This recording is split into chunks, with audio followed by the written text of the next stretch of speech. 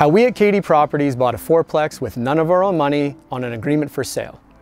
We were able to create a new win-win-win deal by helping a struggling landlord, providing great returns for our investors, and adding a new cash flowing asset to our growing portfolio.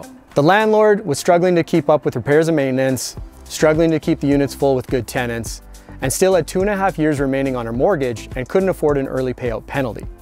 So we agreed that we would take over the property, and she acted as our bank.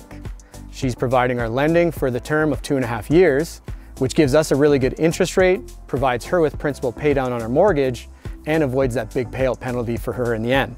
Meanwhile, we're investing $40,000 from a private investor into renovations, which is optimizing the building, allowing us to raise rents, which creates about $100,000 in equity for us and cash flows nicely.